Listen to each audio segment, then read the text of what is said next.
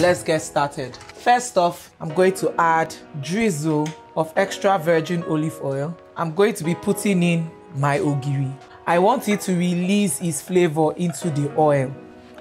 Next thing, I'm going to be adding my washed ukwa. I'm going to really stir fry this till it's kind of brown. I'm going to stir this for like 3 minutes.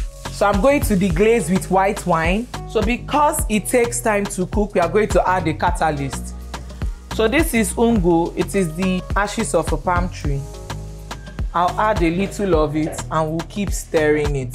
I also have my stock warming here, and from time to time I'm going to add in my stock. Just going to add a little bit of oil. We'll also add yellow pepper and garlic. Add in some dry fish and some crayfish as well. So we're going to add white wine to this to deglaze the pan. We'll bring back the ukwa. The reason why is this color is because of the ungo that we added. We'll put this in. This is optional, and that is adding some corn, and this is a risotto style ukwa. Burst of flavors, very delicious.